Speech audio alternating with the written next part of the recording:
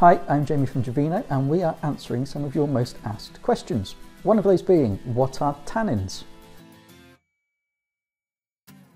So tannins, with the scientific name being polyphenols, are naturally occurring compounds that exist inside of grape skins, seeds, stems and oak barrels. So polyphenols, or tannins, are released from the skins, seeds and stems when they soak in the grape juice, and it can give wine a dryness characteristic.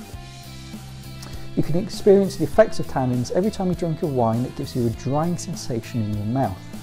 Some people feel it on their teeth, others on their tongue, some on their cheeks. I tend to class it as a chewy wine.